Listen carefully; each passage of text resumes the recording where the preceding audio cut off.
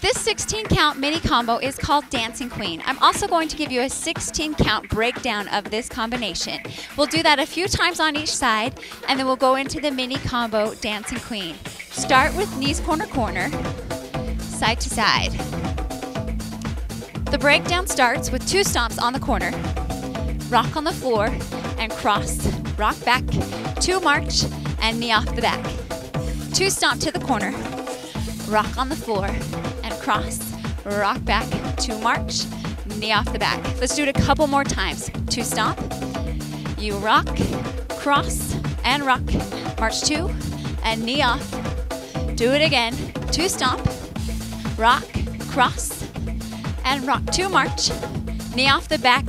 Now Dancing Queen, you're going to stomp side, stomp front, rock, cross, walk, spin it, and revolve.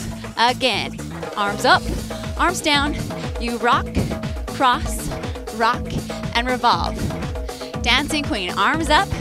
So you'll notice this move is unilateral, rock back, 2 march, and revolve.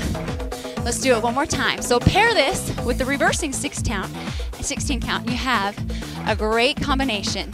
And revolve, and that is Dancing Queen.